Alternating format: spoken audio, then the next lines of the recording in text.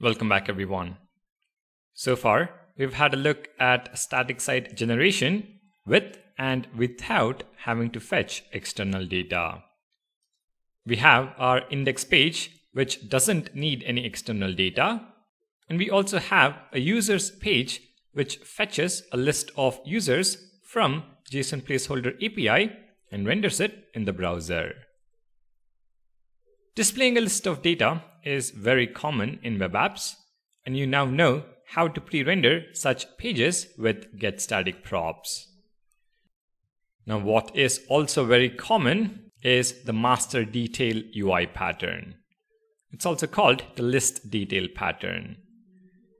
In this pattern, you have a master page which displays a list of items and a details page which shows the relevant information of a selected item in the master page. For example, you can consider a blogging site. When a user lands on your home page, they are presented with a list of all your blog articles. When they click on one of the articles, they are navigated to a page where the actual article content is present. The scenario with Next.js routing is very simple to implement. We can add a /blog route that renders a list of articles, and we can add a /blog/blog ID which renders the individual article details. But staying in line with our topic of discussion, we want both these routes to be pre-rendered. We've already learned the benefits of pre-rendering pages, so it is quite natural we want the feature in our blogging site as well. But we do have something different from what we have seen earlier, which is the dynamic ID parameter for each blog post. So let's now learn how to statically generate pages with dynamic parameters.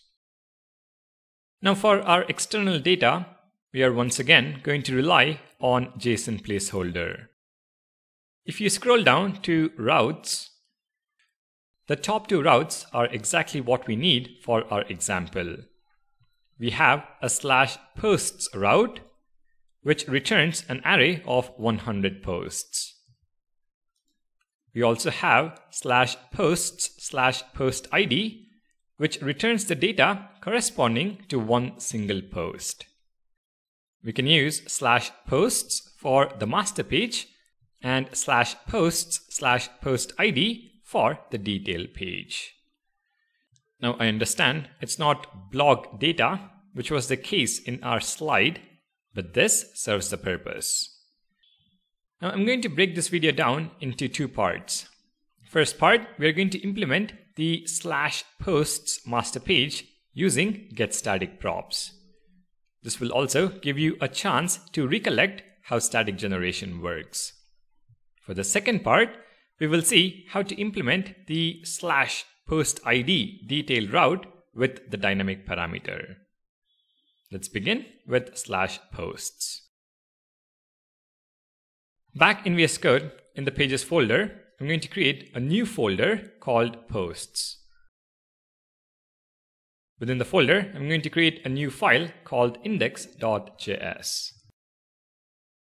Within the file, I'm going to create our post list component. To implement this component though, we first need the post data. You could, of course, make use of the useEffect hook to fetch the data, but that would not help pre-render a list of posts. What we need is the getStaticProps function.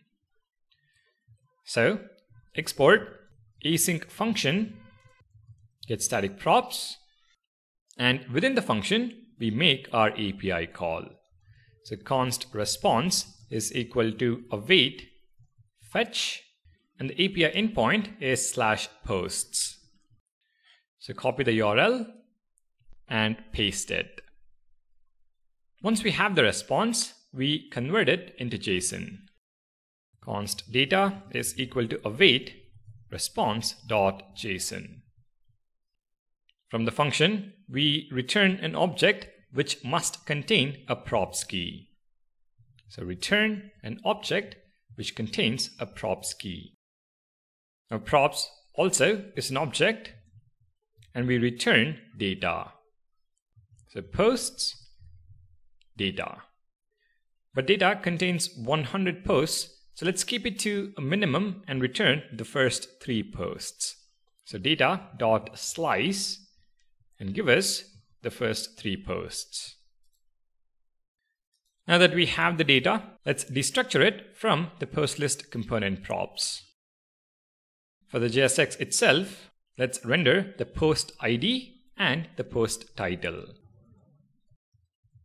So return, we need to add a heading, list of posts, and then we're going to map over the posts array. So posts.map, and for each post, we're going to return a div tag where the key is going to be post.id, an h2 tag to render post.id followed by post.title. I'm also going to add a horizontal rule. ID and title, by the way, are properties on each post sent from the API. If we now go back to our application and navigate to /posts, we do see an error, and that is because we haven't exported our post list component. So export default post list. If we now head back to the browser, we should see the 3 posts being displayed. If we view the page source, the 3 posts are present. So we have successfully pre-rendered the post list page. Next, let's take a look at pre-rendering the post ID page. In the pages folder, within the posts folder, I'm going to create a new file. The file name is within square brackets postid.js. We need a dynamic route, and this post ID is going to be our parameter. Within the file, let's define a post component. So function post and export default post. To implement this component though, we first need the post data corresponding to the post ID. And I've just realized our file extension is not added properly. So postid.js. Alright, now to implement this component, like I mentioned before, we first need the post data corresponding to the post ID. Again here, useEffect, once again, is not what we want. We want to pre-render this post ID detail page, for which the answer is our friend getStaticProps. So export async function getStaticProps, and within the function we make our API call. So const response is equal to await fetch, and the API endpoint this time is /posts/1. Of course, here 1 is the post ID which needs to be extracted from the URL. Now the question is, how do we get hold of this route parameter within getStaticProps? Well, as it turns out, getStaticProps receives an argument. The convention is to call it context, but you can call it anything you want to. This context parameter is an object which contains a key called params. Let's destructure it. So const params from context. The params object will contain the post ID route parameter.